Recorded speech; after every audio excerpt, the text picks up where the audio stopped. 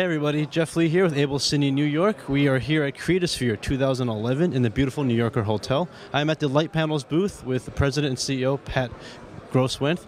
How's it going today? It's going good. Actually, I'm gonna just correct you. I'm not the CEO or president. I'm actually one of the founding partners, but I'm acting as a product specialist. So that's why we're here today to show off some of the new products you found so interesting.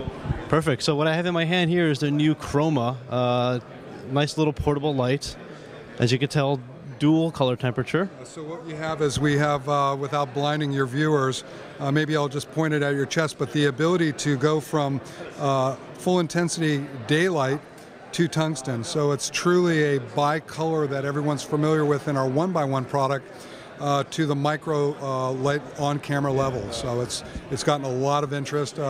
Croma will be out shipping in about a month. It's going to be around the $600 price range, and we've got a lot of interest from a lot of people. Excellent. I understand it's a very low power draw, I believe 7 watts. Is that accurate? 7 watts, putting out equivalent to 45 watts output. So the thing that's really nice about it is because the fact if you're running at a mix between tungsten and daylight, you're looking at a larger pattern of light being emitted, so you're actually getting a wider path. So a 2-person interview with this on the camera is really taken care of. Even someone where we're in 2 different height ranges, we're still getting covered by 1 unit. So it's a nice quality of light, and again, it's designed with all the wonderful quality components that people have come to understand Litepanels always provides. And you did mention the Hilio, this is the first time it's here in the United States. What we have is DMX control via Cat5 or Cat6 wire, and for people that are running DMX with XLR system, we have adapters available that they can use to intermix with their existing runs, if that's the case. Onboard dimmer, fully dimmable with no color shift, and we're also using 72 1-watt LEDs. So we're looking at about the same consumption and power as a 100-watt light bulb. You know, people are familiar with the 1x1s being about 45 watts of power for 400 to 600 watts output, depending on the lens choice. In our Sola 6 series that you already know about, that's 100 watts at full output. So again, it's something that's very versatile for low power situations where you don't have it, or air conditioning where you need a lot of light but you don't have the power to cool it or run it. So another option available. And what we have is, with this lensing, as you can see, we set them up in a perfect array, 10-degree beams with very nice lenses out of Belgium that allow that light to get to the point that you need it with a nice overall uniform flow. This is the Sola 4. It's a Fresnel unit.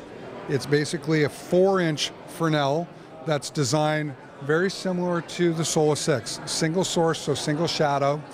Controllable, you have a dimmer, which controls your output of the light, and you have your encoder here, which runs actually a stepper motor, and that's your focusing. So the beauty of this product with the DMX capability, you can have this plugged in, out of reach, and actually use your dimmer control on your dimmer board to focus the light from a flood to a spot, and on the other channel next to it, you use it for controlling the light output.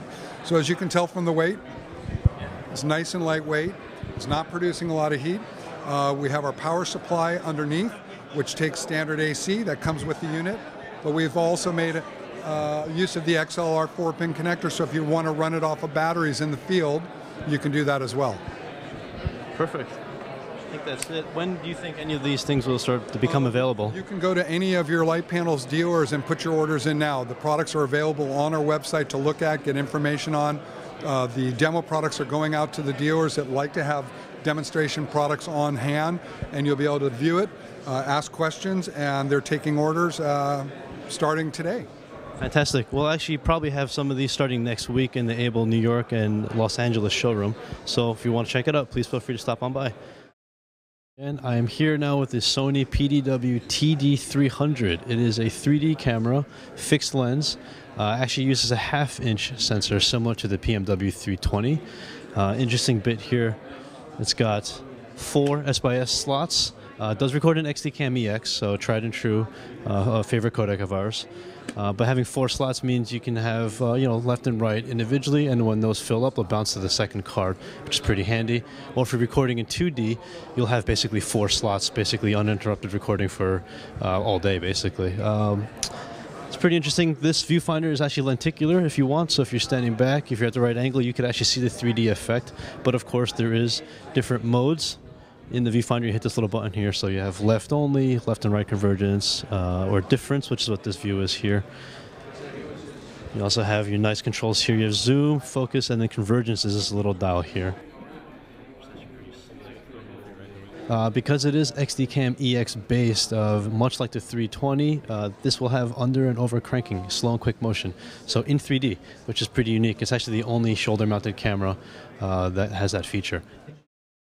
I'm here with Sharif Sadek from Assimilate, showing off the new DIT Station, which is, they've partnered up with Assimilate to feature Scratch 6 on this little workstation here. So I'm going to have Sharif go over a little bit of some of the features of this pretty cool looking DIT Station. Take it away. Hi, thanks, Jeff. Okay, so basically what we have here is a DIT Station, as the name of the company implies. This is a sort of a red-centric rig, but it can be customized to do whatever card reader that you want, whether it's the Alexa or the P2 or XDCam or whatever. What you have here is a data manager and a playback station. There's a small network-attached storage underneath this laptop here. So what you do is you bring your card, you plug it into the reader, use this computer to transfer the media from the card onto the NAS. Once the media is transferred to the NAS, you can open it up in Scratch Lab, do the audio syncing, and do primary color grading, and deliver multiple outputs at the same time. That's pretty much it. You have a couple of neat little gadgets here, like lights. You can turn a fan on and off for a silent mode. In the back, you have an HDMI, FireWire 800, SDI, and DVI outputs out of the station. This whole thing collapses. It has wheels. You pull it in, pull it out, and yeah, the cup holder is very important for DIT work. That's about it. There's also headphones here, so when you're doing your audio syncing, you can hear what's going on. That's pretty much it. It's really straightforward, and that's what I really like about it. And that's why Assimilate partnered up with DIT Station in order to kind of take advantage of the simplified form factor solution. That is it for us here at the 2011 Createasphere. We'll see you next time.